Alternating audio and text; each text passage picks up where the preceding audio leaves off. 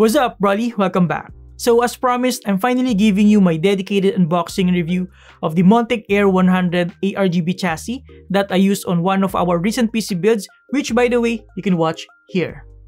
This is a pretty decent budget micro-ATX chassis that is easy to build around with already included and pre-managed ARGB case fans. It also features a side-swivel side panel and an easy-to-remove magnetic front panel.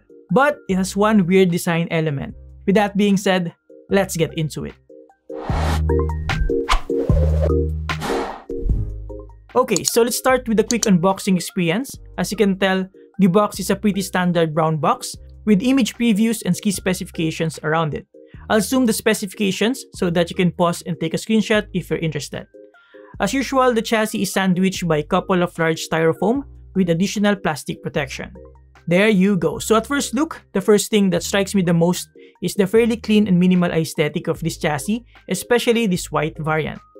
In front, we have the easy-to-remove magnetic mesh front panel with additional ventilation on both sides. Removing that reveals the 3 ARGB case fans, which are already pre-managed with the integrated fan hub controller at the back. However, all these fans are 3-pin DC fans, so there's no precise PWM option. Unfortunately, I also don't have the specifications for these fans in terms of the max RPM and airflow rate, but I would assume based on our previous PC builds benchmarks that they are fairly decent.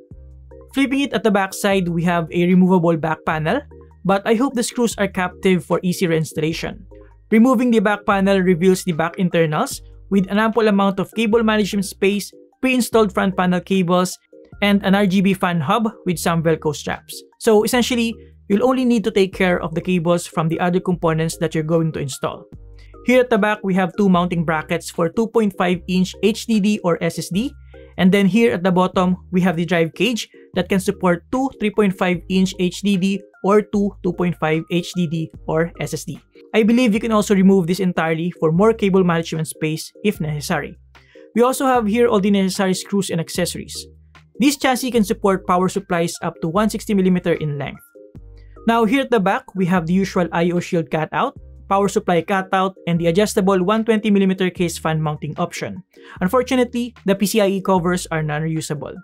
Now here on the front side, we have the side swivel tempered glass side panel with a retractable handle for easy opening and closing. Inside, we have the user manual and the top mesh filter inside this plastic bag.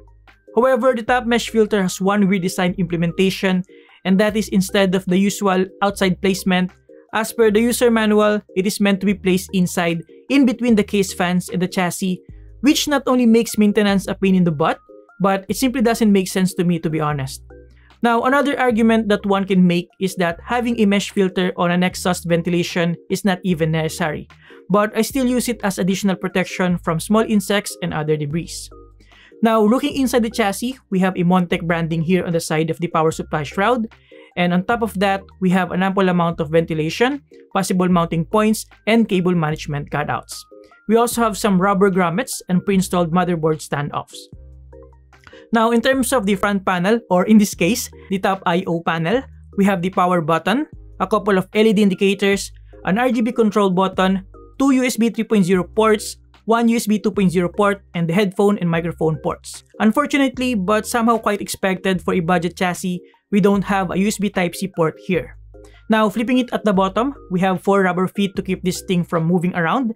We also have a removable mesh filter for the power supply, and we have a few adjustment options for the drive cage. Now, if you want, you can also remove the entire front panel for easy access to the fan mounting points, especially if you plan on installing a radiator. Now, speaking of radiator, this chassis supports up to 280mm radiator here in front and up to 240mm up top. It also supports 3 120mm fans or 2 140mm fans here in front and 2 120 or 140mm up top. By the way, we also have another included 120mm ARGB case fan here at the back. Now, removing the side swivel side panel is pretty straightforward. Just pull the retractable handle, lift the side panel gently, and you can now safely build around the chassis. If you want to see the build montage, again, you can watch the main PC build video linked below. So, building inside the Montech AIR 100 ARGB chassis for the most part is quite easy. I didn't encounter any problems at all aside from the weird top mesh filter that I decided to just place outside.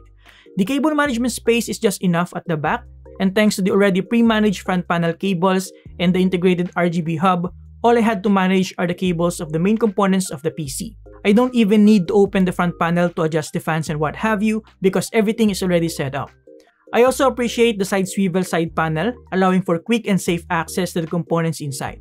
If only this chassis has a front USB Type-C port and captive screws, it could have been the perfect budget micro-ATX for me. Finally, here are some of the thermal benchmarks that I also shared on the main PC build video for your reference.